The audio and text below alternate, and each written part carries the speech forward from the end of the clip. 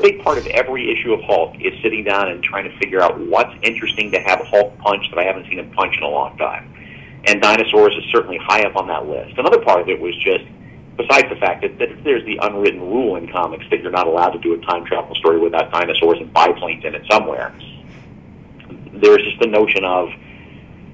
man, just Hulk pounding on a dinosaur, Hulk versus a dinosaur, and only the first of several dinosaurs that show up in issue 12, by the way,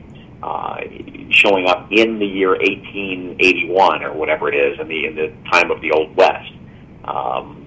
That not only Hulk having to take them on, but Rawhide Kid, Two Gun Kid, and Kid Colt having to deal it out with Stegosauruses and Pterodons, and all in service of trying to get to the Chronarchus to set up camp in one of the Wild West towns,